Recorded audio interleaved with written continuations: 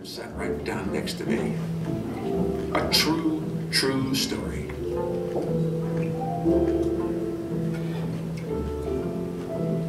Take my seat aboard the plane, and what is this I see? Leonard Bernstein comes aboard and sits right next to me. First class New York to LA, some things just work out right. I'll be sitting next to Leonard Bernstein this whole flight.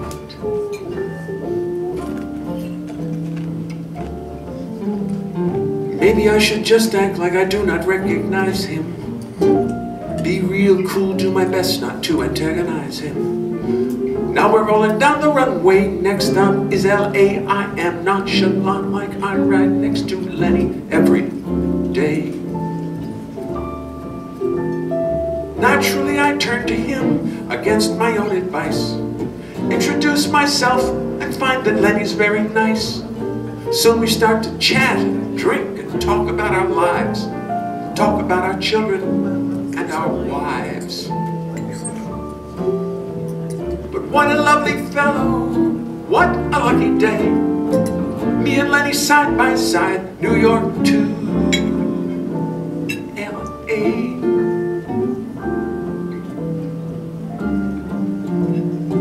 Soon we're chatting, drinking, talking like the very best of pals.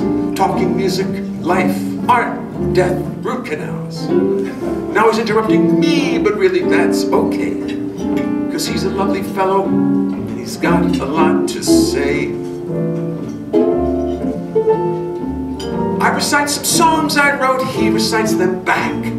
For poetry and music, he seems to have a knack. He tells me that his new show closed and now he's feeling beat, and he's not used to dealing with defeat.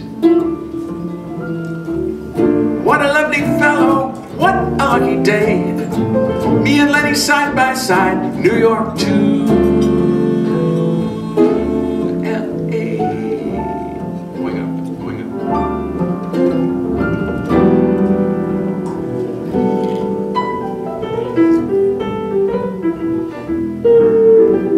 He does the London Times crossword, 10 minutes and he's through.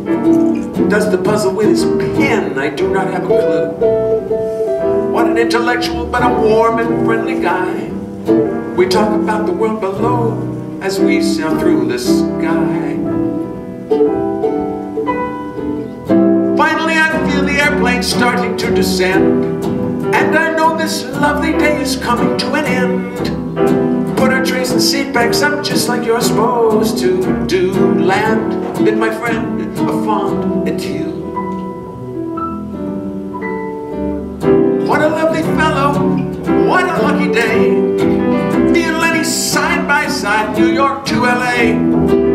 What a lovely fellow, though really I must say, I've not heard from Lenny since I left him in LA. Not a goddamn word from Lenny since I left him in